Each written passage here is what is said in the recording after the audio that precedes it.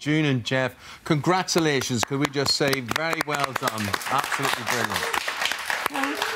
Yeah. Thank you. What is your secret? Thank you.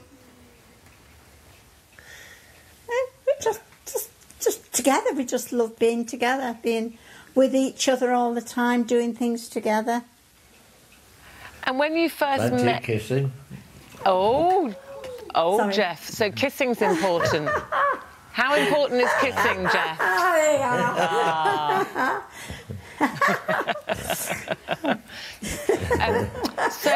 So, Geoff, what is it about June that's kept you together for all these years?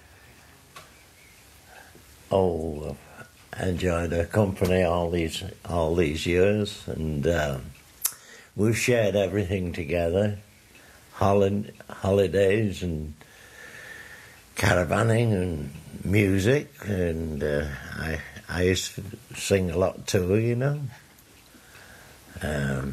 That's it. Well, Geoff, man to man, it's Eamonn here, man to man, could I just say to you, you know these couples that say we've been married 70 years, we've never had a crossword. Can you say that?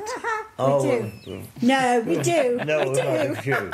It's not normal if you don't. Go through. And how do you deal with your differences, June? If you have a little bicker, how do you deal with that? How do you sort it out? Well, I'm very like you, Ruth. What, in charge? You know, yeah, in charge. That's my girl, June. Which brings me to a very interesting point. Yes. Not only are we married like you, but also like you, we have to work together on occasion, which can have its difficulties, shall we say. What was it like when you were working together? Did that change the dynamic at all? Not really.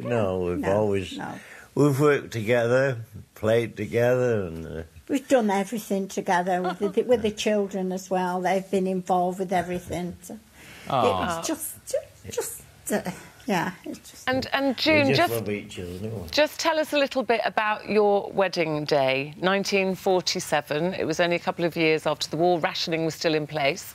What was your wedding day like? Yeah. Well, it was lovely because we got married in a registry office, and now them days you couldn't get clothes because they were all on coupons. You didn't wear bridal stuff.